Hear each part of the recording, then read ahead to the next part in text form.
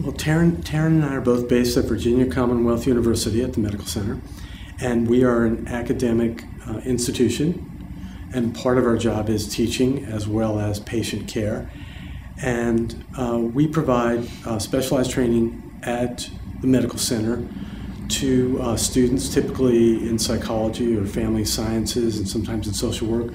It's not classroom training, it's more like hands-on training, observation, meetings with families, watching Taryn and I do intervention, and then talking with the students after the intervention has taken place to discuss the goals, accomplishments, the challenges faced in the intervention process.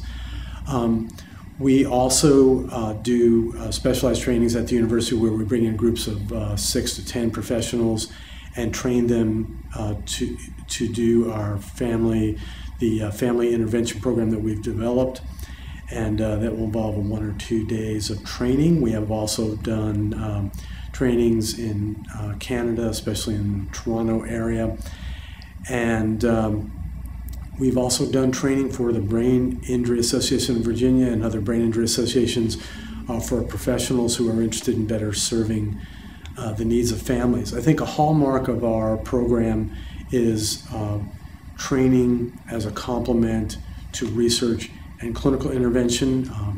For the last 32 years or so, we've done a 2-day training conference in Williamsburg, Virginia. Usually the first Thursday and Friday of the month, we have professionals, usually over 200, come in to learn about new interventions and assessment approaches.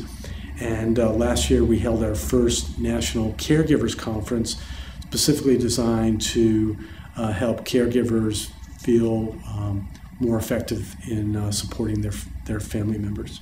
Mm-hmm. And we're planning on doing another one. Our second annual is planned for this June as well. Mm-hmm.